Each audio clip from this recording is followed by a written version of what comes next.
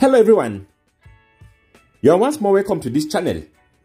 In this tutorial, we are going to prove that if a, b and c are three integers such that a divides b and a also divides c, then a divides any linear combination of b and c. That is, a divides any expression of the form bx plus cy where x and y are integers. As a motivation to this proof, let's consider this example. If we consider a to be 2, b to be 6, and c to be 8, then we can observe that 2 divides 6, since 6 can be written as 2 times 3, and that 2 divides 8, since 8 can be written as 2 times 4. Now let's verify that 2 can divide any possible combination of 6 and 8. If x is 0 and y is also 0, then 6x plus 8y will also be 0. And we know that 2 divides 0, since 0 can be expressed as 2 times 0, where this 0 is an integer. If x is 2 and y is 1, then 6x plus 8y will be 12 plus 8, which is equal to 20. And we also know that 2 divides 20, since 20 can be written as 2 times 10, where 10 is an integer.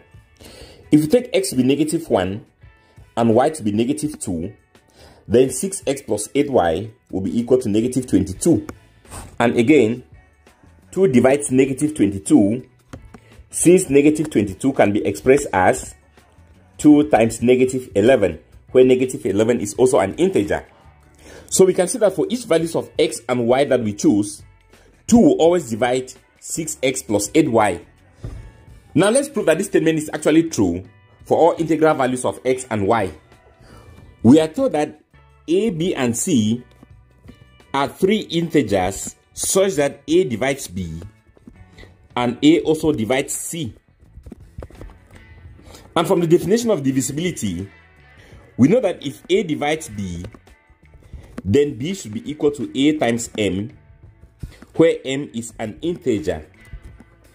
And if a divides c, then c should be expressed as a times n, where this n is also an integer.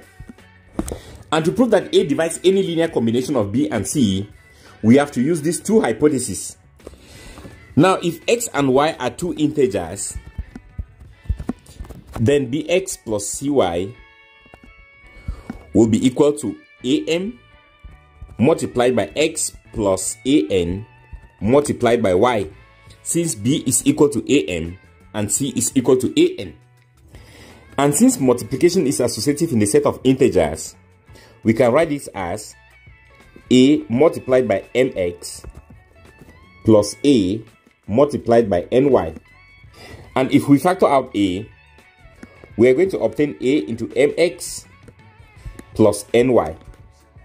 And this can also be written in the form a times p, where p is equal to mx plus ny, and this is also an integer, since the set of integers is closed under multiplication and under addition.